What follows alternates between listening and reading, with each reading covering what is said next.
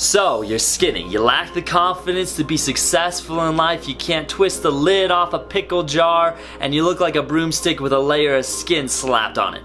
Well, good news, you can change. What is up, brothers and sisters of the Chapel of Gains? It's your boy Jacob, the Hard Gainer Trainer, bringing you some more awesome knowledge. Today, in this video, I'm going to give you 3 tips on how to build muscle if you're a hard gainer, if you're one of them skinny girls or guys. Let's get it. I used to be a skinny dude myself. I had low confidence and I had no direction in life. But thanks to weight training, all of that changed. I started doing my research on both training and nutrition, and my body grew, and so did my confidence. Tip number 1, if you feel full, get ready to eat some more.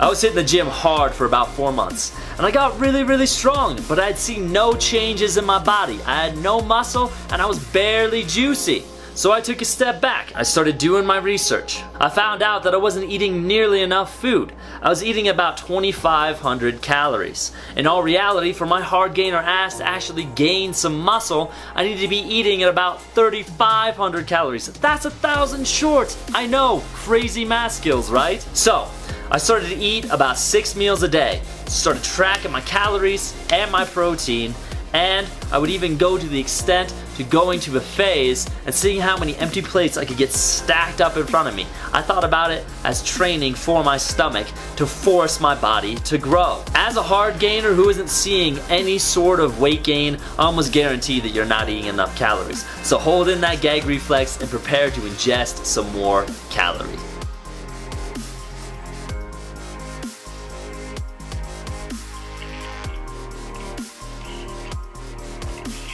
Tip number 2, grab a barbell and do some heavy compound lifts. I see so many people getting hung up in the cable machines,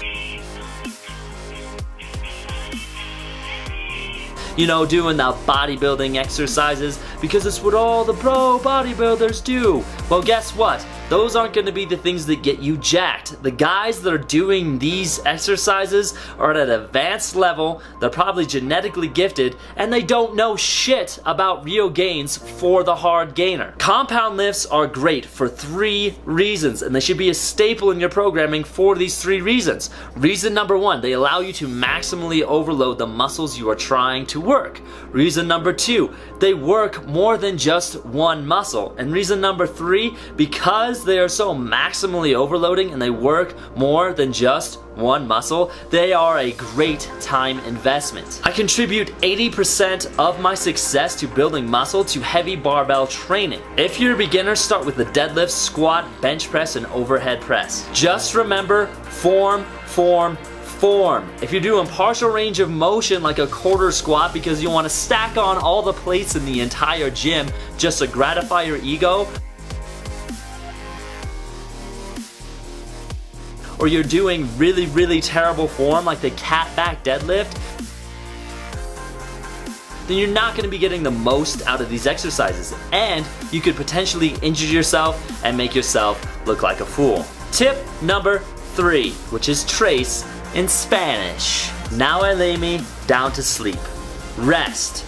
As a hard gainer, your small little tiny bone structure has a hard time handling stress, so you're going to need to put extra emphasis into recovery. This means getting those 8 hours and getting the most out of your off days. As a beginner, I always recommend starting out with at least 3 rest days. That means work out Monday, Tuesday, Thursday, Friday, rest Wednesday, Saturday, Sunday. And for all you party animals out there, you're gonna have to sacrifice some of the nights on the town. I mean, after all, if you want to reach the throne of gains, you're gonna have to sacrifice the bright lights and the booze. You will do the majority of your growing in your sleep, so make sure that you're getting them Z's. Being a hard gainer is tough. Trust me, I know. I've been one my whole life.